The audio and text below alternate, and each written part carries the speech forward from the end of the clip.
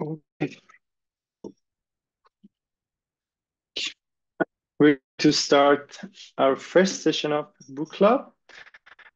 And the first chapter is about understanding LLM. It is a really simple chapter. It has no codings, but I try to explain the parts of the book that were a bit foggy to myself to help others understand the structure and architecture of LLM.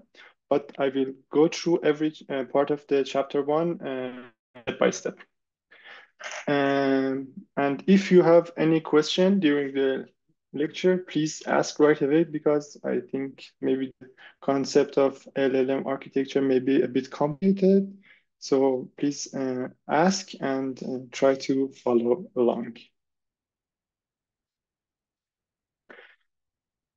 Okay, I'm going to talk about what natural language processing is and its evolution, and then I'm going to talk about the LLM application and architecture and training dataset and building stages of building an LLM. The author tries to believes that by learning and building a LLM from ground up, we could learn the mechanics and limitations of LLM so we could use it for our needs, especially in medicine. And I hope by the end of the book club, we will be able to do that. Okay, natural language process. LLM is a part of natural language processing, which is a field of linguistics and machine learning that is dedicated to understanding human language with machine.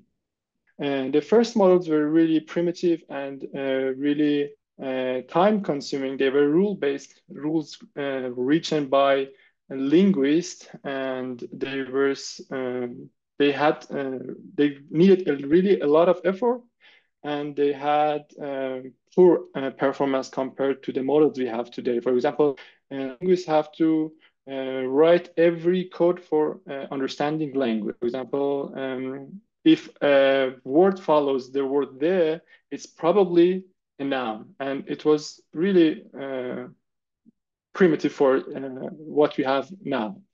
Then the machine learning jumped in and they tried to use large training data set, but it was also time consuming because they had to feature engineering the data set. And but it was really there was a really significant improvement in the performance of the NLP, and we're really good at performing specific tasks like sentiment analysis or classification. But with the emergence of large language models, the previous machine learning models are quite obsolete. And with LLM, we just provide the training data set and create the model architecture. And the model learns and tries to understand language by itself. We don't have to teach him the syntaxes, the syntaxes, the sentiments or else. And they're really perfect at generating text, as you know, and they are able to perform one single model trained for a specific task can do a wide range of tasks that we haven't meant initially. LLM has a lot of applications. You may be familiar with almost all of them, but they were first originally built for translation. And now there are text generators, sentiment analysis, text summarization, and content creation chatbots. And now they're being used for searching through databases. What is the key factor that makes LLMs what they are today? How did they outperform the machine learning models? And what was the key factors influenced that? The first the first contributing factor is the LLM architecture itself. It's made of a transformer model that is using a self-attention mechanism that I will try to explain attention mechanism in the following slides, and it will take the major part of today's lecture. And the second factor was the availability of large training data sets that made LLMs better than the previous NLP processors. So LLM architecture consists of transformer models, and they were first built for machine translation. The LLM, large language models, and transformer models are used synonymously in the literature, but not all LLMs use transformer models, and not all transformer models are used for natural language processing, but they may be used interchangeably. The transformer models consist of two parts, one encoder and decoder. The encoder, as I said before, they were meant for a translation machine. They were supposed to translate English text to French or German text. The encoder part gets the English input, or as it was meant to, the English text as the input, and tries to convert it to a meaningful contextualized embedding. Embedding means machines and models convert a meaningless text to meaningful series of numbers. This is called embeddings. What encoders do, they contextualize these embeddings and returns a vector or matrix that is contextualized. Then decoders use the contextualized embedding provided by the encoder and the translated text, and tries to predict and translate the next word of the English input. It may sound complicated right now, but we will go through step by step to understand what every concept means. The core of the encoder and decoder lies multi-head self-attention layers. That is what made LLMs what they are today. Multi-head self-attention layers, we will try to understand it and build step-by-step examples to understand what multi-head self-attention layers are. First, we will talk about attention. How does computer pays attention to the text we provide him? Let's assume we are designing a movie recommendation system. The task is we give the movie recommendation system an input, a query, and it searches through the database, the movie database, and returns the movie that matches the most to our search term, our query. Okay. First of all, the model has to convert these meaningless texts to meaningful series of numbers or embeddings to understand what the query is and what the movie database contains. To do that, we use two independent neural network called query neural network and key neural network that each converts corresponding input to their embeddings. For the sake of this example, for understanding it more, I will try to let's assume that these series of numbers, for example, the query embedding, which is with the shape of 512, stores 512 feature about our text. Okay. Now let's assume that the third of our matrix or vector is related to violence content of our texts. How much the input text is violent. And the key embeddings let's assume the key embedding has the same order. And the third index for the key embedding refers to how violent the key embedding input is. So we are searching for we want to watch an action movie. Let's assume that the query neural networks gives the value of 10 for the violence index. And the key embeddings, the key neural networks predicts the violence of the Die Hard based on its title and introduction to be 10, and for Forrest Gump to be 1, and The Shining to be 8. Now, if we want to use this as a filter, use the query as a filter for filtering the movies, we can use the dot product of the query embedding by the key embedding. And I will show you how it really works. If we use the dot product of the query embedding and the key embedding, the third index of the query embedding, which is violence and is equal to 10, will be multiplied by the third index of the key embedding, which is 10, results in 100. And by the same pattern, it will result in 10 for Forrest Gump and 80 for The Shining. So the result will be a series of numbers that is that Die Hard has a score of 100, Forrest Gump has a score of 10, and The Shining has a score of 80. So the resulting vector we will use a softmax function, which converts the unorganized numbers to a series of numbers in range from 0 to 1 that they sum up to 1, which results in a type of vector that shows the probability.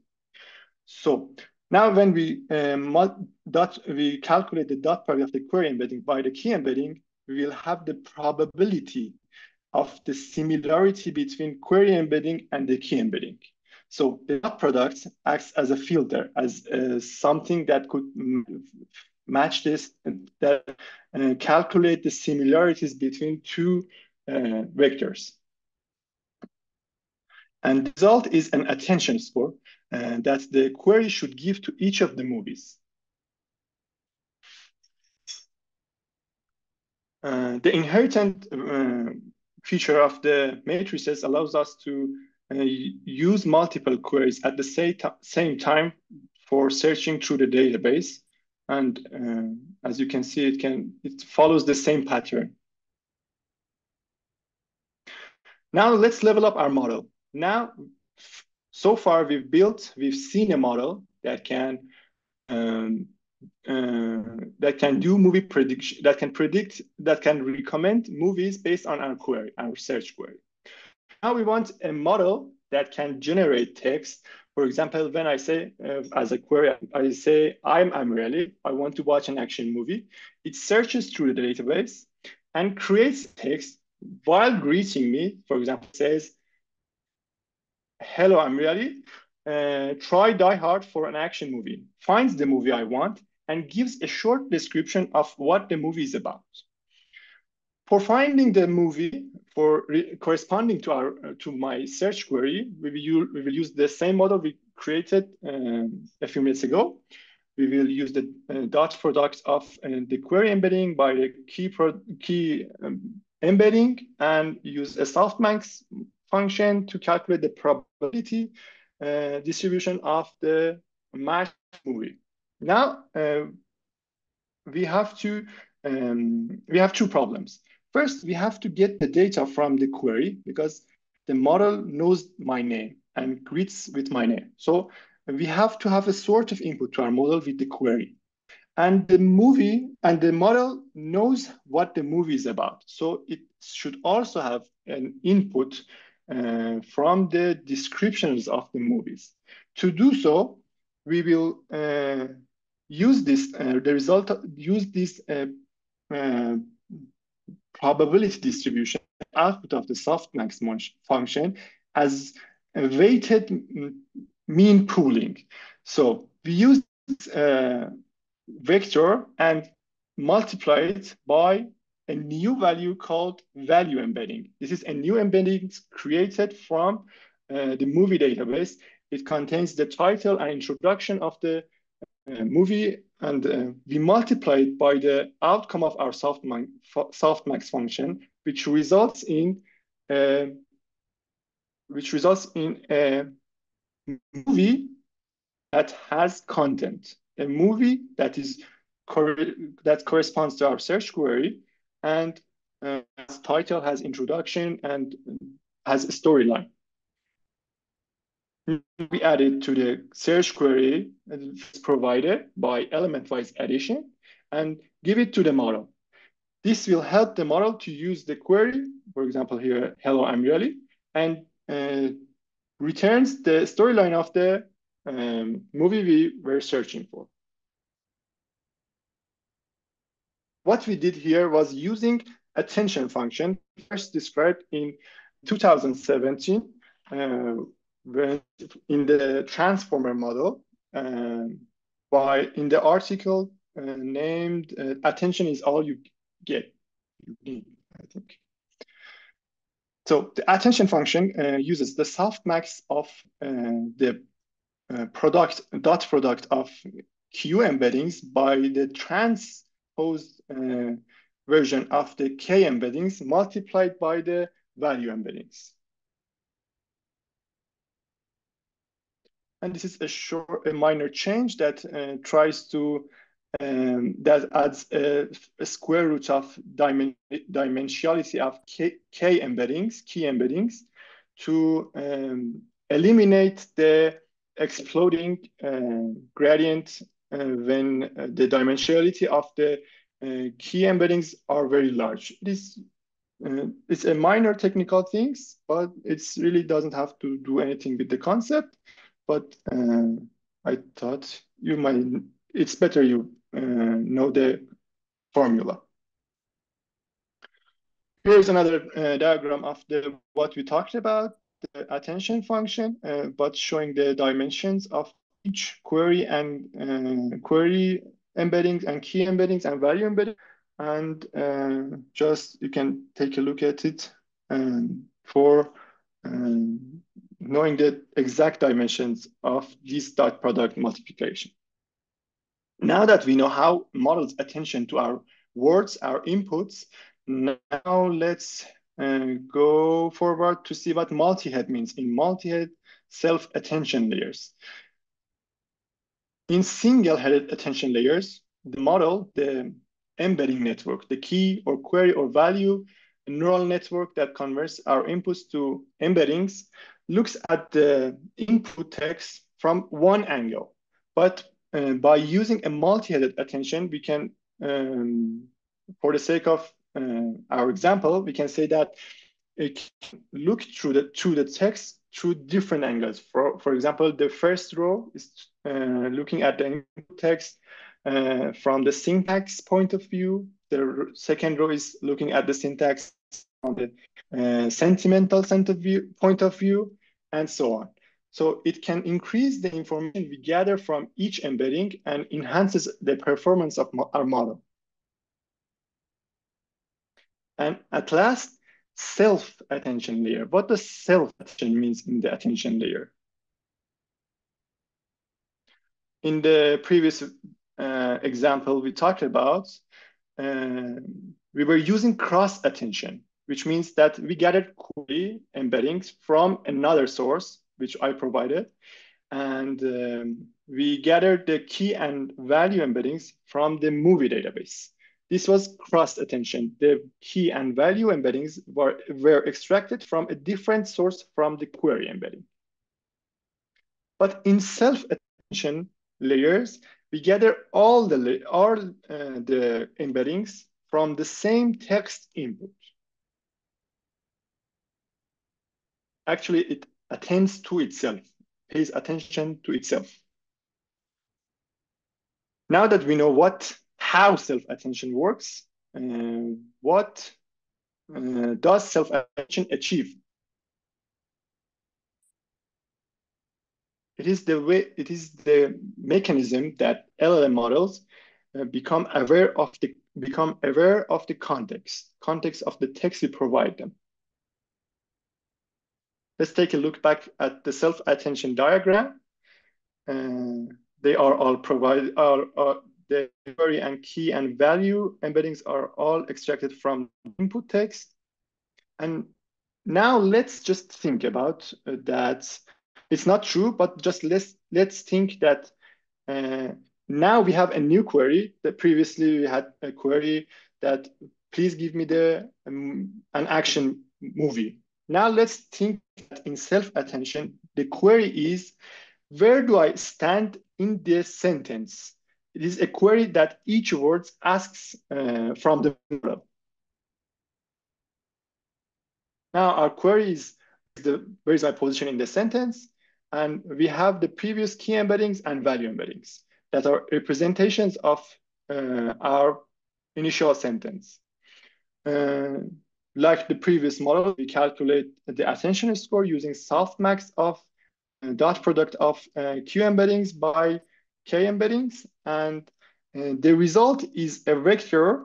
The result of the dot product of Q by K is a vector that knows the relation, the words' relations to each other. Now we multiply by the value embedding. Now we have a vector that knows what it is and knows where it lies in the sentence. Now it is contextualized.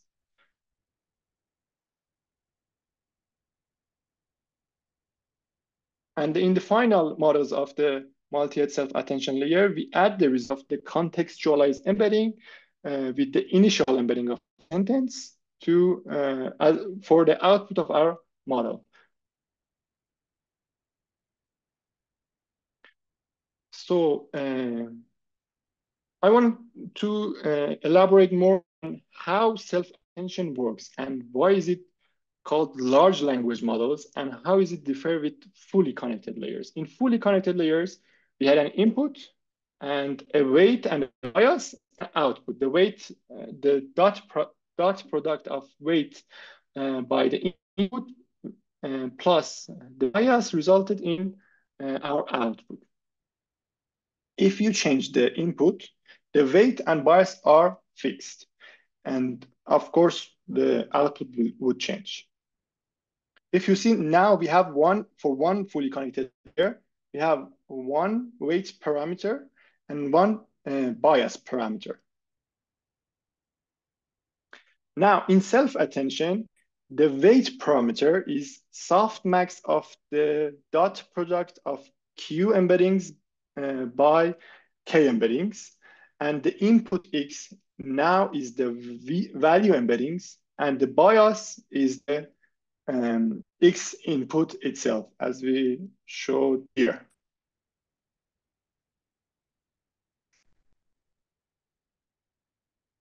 Now we can see why it is called large language models.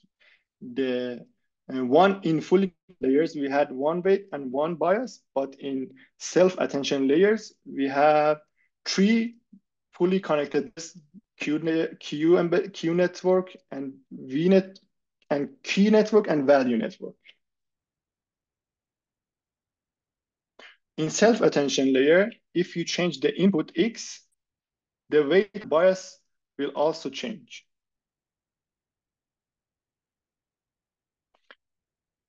And that is the description of multi-head self-attention layer. Now we know what each part means. Let's go back to our transformer model architecture from a few slides back. Each encoder and decoder has multiple multi-head self-attention layers. The encoder only consists of multi-head self-attention layers, which pays in several consecutive layers. It tries to understand what the text it means. It contextualizes text at each step. And the final result is an embedding, a contextualized embedding that is very understood by the model. It spent a lot of time to understand what the text was. Now the contextualized embedding is feed it forward to the decoder as an input, and the decoder uses multi-self attention layers for their input text and cross-attention layers for the output of the encoder. As I mentioned before, cross-attention layers use the query embeddings from a different source. This is what I meant. The cross-attention layer uses the query from the contextualized embedding of the encoder. In the decoder, several consecutive layers of multi-head self-attention layers and cross-attention layers can generate a text that is contextualized, and the translation of the original English input. There are variants of LLM architecture. One of them is called BERT, that is bidirectional encoder representations from transformers. Why is it called bidirectional? As the self-attention layer in BERT pays attention to the word surrounding it in two directions. For example, the word on here knows exactly where sat and cat and mat lie, and knows its relationship with all of these words. This is called bidirectional self-attention, as opposed to the GPT that I will explain in a moment.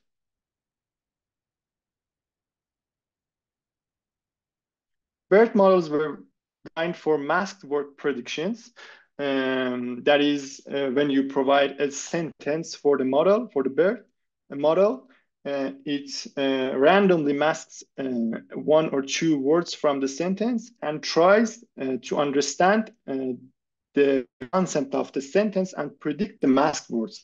How it does, it uses only the encoder part of the transformer model. So it's perfect for understanding the context. It's perfect for contextualizing a text input. As it is used for context analysis, as the book mentions, that Twitter still uses BERT for toxic content recognition. Another version of LLM architecture is GPT, which you're all familiar with. It stands for Generative Pre-trained Transformers. It uses causal math self-attention. It only pays attention to the words coming before the specified word in the sentence. For example, the word on knows its relation with the word sat and the word cat, but has no idea about its relationship with A and mat. It's causal math self-attention. It only uses the decoder part of the transformer model, and it was designed for text completion tasks. When you provide a text input for the GPT models, it tries to it breaks it down to the single words and tries to predict the next word of the sentence. For example, this is our first book club session. The GPT model starts with this. The input is this, and it tries to predict the next word following this, which is. This is a first book club session. Then after predicting is, it now has this is as its input and tries to predict the next word, and step by step tries to predict all the sentence. It uses an autoregressive pattern to predict the whole sentence. It's proficient at zero-shot and few-shot learning. There are terms that would be helpful to know. Zero-shot means that the model can perform a task that was not trained for. And few-shot learning means that the model can perform a task by providing the minimal set of examples for the model. And it's obviously used for generating text and translation. Now that we know what LLM architecture is and how it works, the other component that we want that was a significant contributor to the performance of LLM was the availability of large training data sets. Large training data sets for GPT models were represent a diverse and comprehensive text corpora, including billions of words. This diverse data set resulted in a model that can perform tasks at very various areas of expertise. Here's an example of training that here's an example of the training data set for GPT-2. Um, it used Common Crawl Web Text 2 Book 1 Book 2 dataset, and they were their dataset description is written here. The interesting part of the dataset was that the Common Crawl consisted of 410 billion tokens, but the GPT model used only 880 billion tokens. So it was just a small sample of the Common Crawl. But for the Wikipedia, which only contained 3 billion tokens, for the training of the GPT-2, they used 9 billion tokens from Wikipedia. So it means that tokens in Wikipedia were used multiple times. And that's it. And now I'm going to talk about the stage of building an LLM. For the building an LLM, we have two options. First is pre-training, the second is fine-tuning. Let's talk about what each of them means. For pre-training, you should first have create your LLM architecture, which is what we talked about, the self-function layers and a few other layers following few normalization layers added to that we will read about in the next chapter. But the raw LLM architecture contains random weights and biases that does not understand language at all. We use a large unlabeled training data set, and after pre-processing, we give it to the model for training. The process of training a raw LLM architecture from unlabeled training data set is called pre-training. It results in a model called foundation model or base model that is able to understand language. Now we can use smaller labeled dataset and train the foundation model to do the specific tasks we need it to do for us. This process is called fine-tuning or transfer learning, which results in a specialized model that can do the task we meant it for fine-tuning. For example, it can classify radiology reports or can perform as a chatbot. For example, GPT-2 foundation model, it was fine-tuned, and it is then the fine-tuned version is Chat GPT. Sorry, the GPT-3 was the foundation model, and so on. And that's it. Thanks for your attention. If you have any question, I would be happy First of to. all, a big round of applause for Amirali. I mean, this is excellent work for our first chapter. Thank you. No, Thank no you. claps. This is excellent work. So, questions, comments?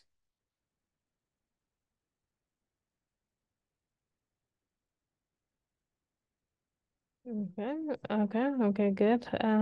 Egosh says thanks for presentation. It was beautiful. Okay, Thank you. so anything new that people learned differently? And then seeing this, and by the best way to make the best use of the journal club is to read before the chapter, then listen, and then go back and read, because that's how you completely understand. So Frank? Yeah, this is a very good presentation. So yeah, not a question not relevant to the contents, but how like how did you make your slide? I think it's very good. Mm-hmm.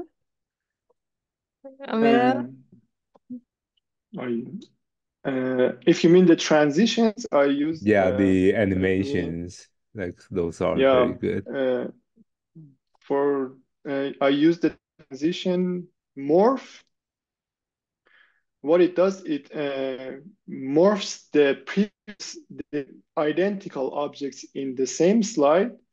It morphs into the new location in the second slide. For example, Mhm. this is this is what you see, but this is behind the scene. Cool. For the next slide, Mhm. these contents move from the right side to the context. It is important that the name, size, font, and color of the objects be the same as the previous marginal objects. Yeah, I can see that there was a lot of effort made here. Like you have to like put those like blocks and then connect them together. Yeah, Yeah, it's very good to like when explaining like very complex content.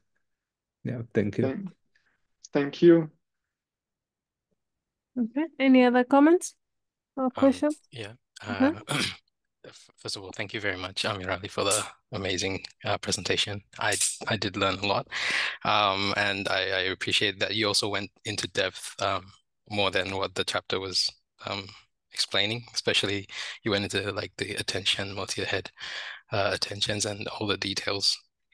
Yes, so that was uh, something new to me that I learned, and you explained it really well.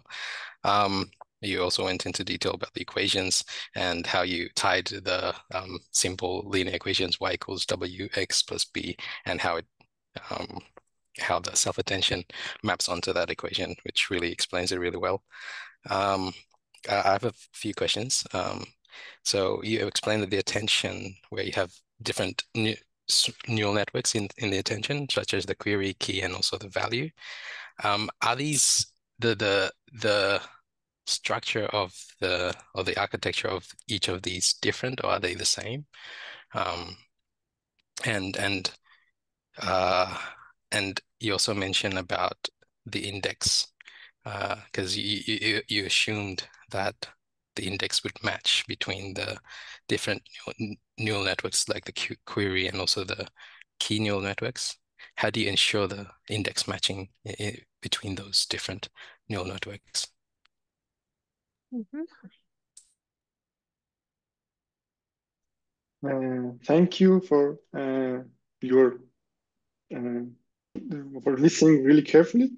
Uh, the the first question that uh, I I forgot what I wanted to say. Could you could you repeat the first The question? I think structure. there's two main questions. The first Oh one yeah, is you have okay, different okay. neural I networks. remember. Yeah, Yes, okay, yeah. okay. Yes, they are independent neural networks. That is, do they do embeddings in different way. They're not identical. That's why it has so many weights and biases. That's why it's language. That is the reason for the billion parameters uh, for LMs. So they are independent. And the index match was, I don't remember if I meant to say it, but it was just for the sake of our example. But if I'm not sure if the index are matched completely, but they have to at some levels. For example, this is how the dot multiplication works. It highlights similar features of the matrices. So if, for example, the key embeddings is not the third index of key embedding is not directly pointing at violence, but it should have some relation with the violence. That is how the dot product could filter the uh, values and keys. But I'm sure it's not exactly matched. They are not index matched. Thank you. Following on that, let's say the third index was violence, but we started off with random weights and random biases, so you would also expect randomly the distribution of the index would also be random. In that, and also the pre-training is using unlabeled data set. How does it know that, okay, this is violence, or like this index is action or comedy, like unless I like, because if you have a supervised model, like you can tell, okay, the first index would be violent, second index comedy, but in an unsupervised way. Yeah, I I really don't know. don't Like, know the I was exact just answer, but thinking it's how, just yeah. self-supervised. So if it does something in, for example, in other way, it cannot be. I think it cannot be trained. If for example, the second embedding of the query embedding refers to happiness and it's multiplied by, for example, sadness in the second index of the key embeddings, it will result in a large loss of the function, the large loss of the model. It's not exactly, it's not clear that they have a corresponding index, but I think they should at least refer to the same idea, to the same point in a way, to be able to decrease the loss of the model. But I really don't know if it is actually the case or not. I don't. Yeah, thank you. Other comments? So great presentation, Amirali. One thing I just wanted to mention is that you first described the cross attention, and as you all know, we've been working on conditioning diffusion models on text, and we're using that cross attention module. So in that, we use the key value would be the text modality, and then the query and values would be the Q in the QKV. Q is the text. K and V are coming from the image, so that the image is conforming to the text that it's seeing.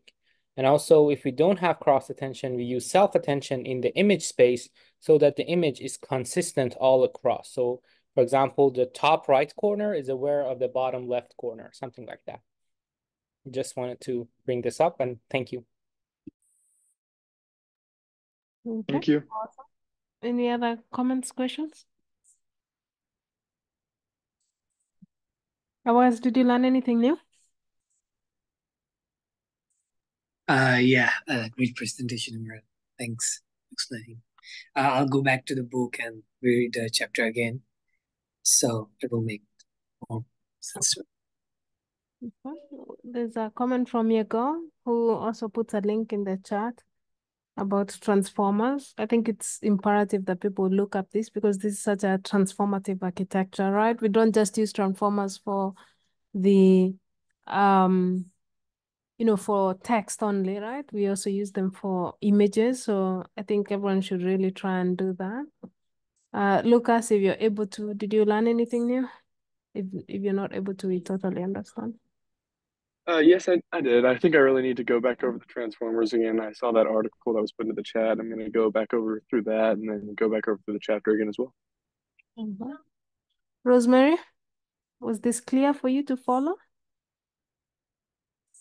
Yes, it was, but I should read the chapter to consolidate what he said with my understanding. Okay.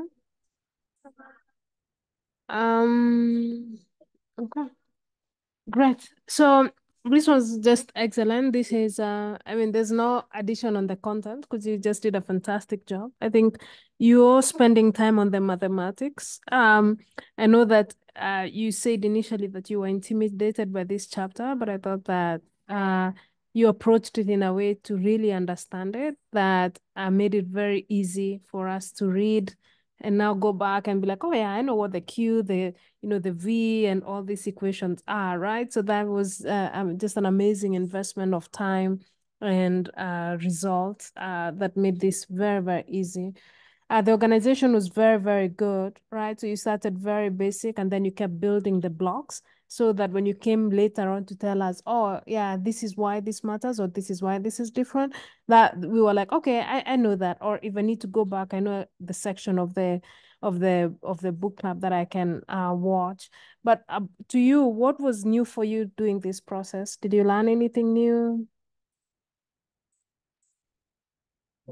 The whole concept of LLM architecture was completely new to me, I had a hard time understanding it. So when I searched and I think I added the YouTube video that I learned a lot from in the PowerPoint, and I uploaded the PowerPoint in the chat.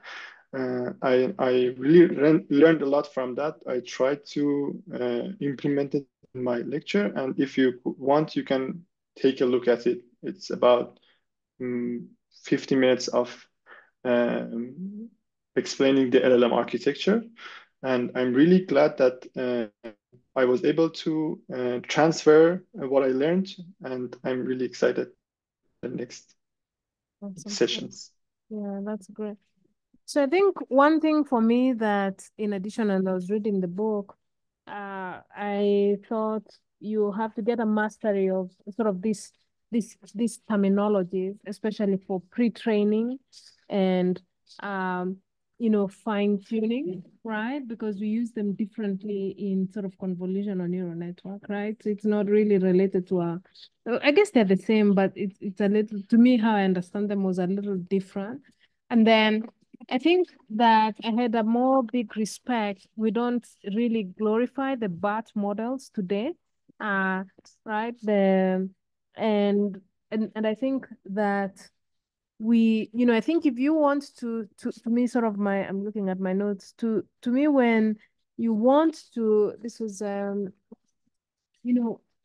you want to generate new text, when your task is going to have new text generation, then GPT is really the right task, right?